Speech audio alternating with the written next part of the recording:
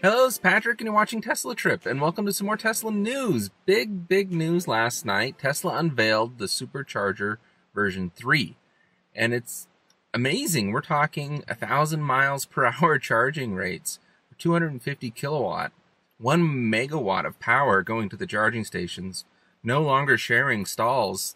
You can park at any Supercharger and get a full charge right away from any of them.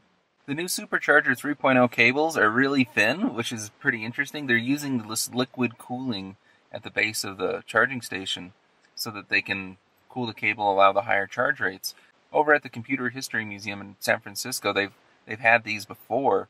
They had them in for, I don't know, about 6 months or so before they took them back out. And they must have been testing. You know, it was kind of like an experiment. Looks like this is going to be the norm. Right now, it's currently just the Model 3s in the early access program at the one beta station. But yeah, they're talking 75 miles in 5 minutes.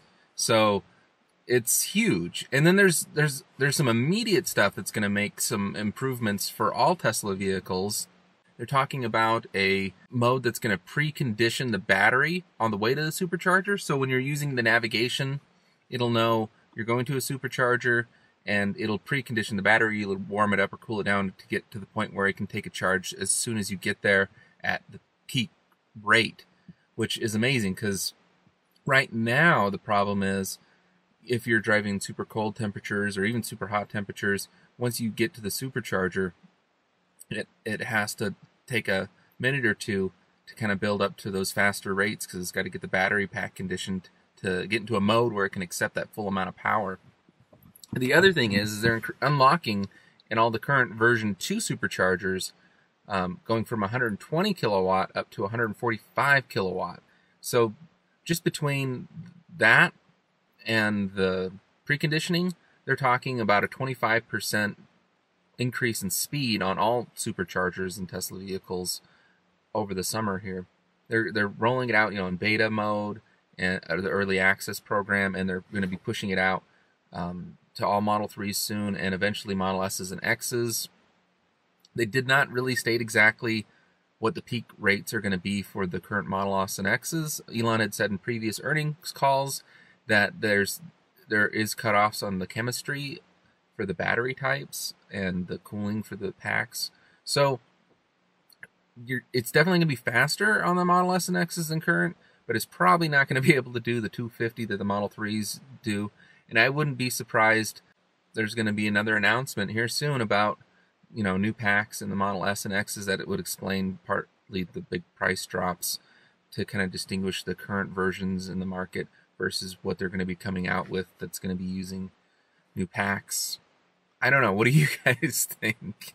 It's highly suspect. Or maybe, they already changed the chemistry in the packs a while ago, and they just didn't let people know. They've done that in the past.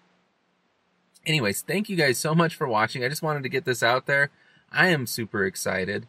The idea is that they're going to be, pushing these out probably more long range, and so it's going to be kind of the remote places. I'm hoping Casper, Wyoming is going to get one of these new version 3 Superchargers. I'm talking about hooking them up so that they can connect to a power pack, the large scale versions that they have for power companies, and that's kind of going to act as a buffer for building up that megawatt of power needed during peak usage times of Superchargers, so they can get that full 250 kilowatts per station.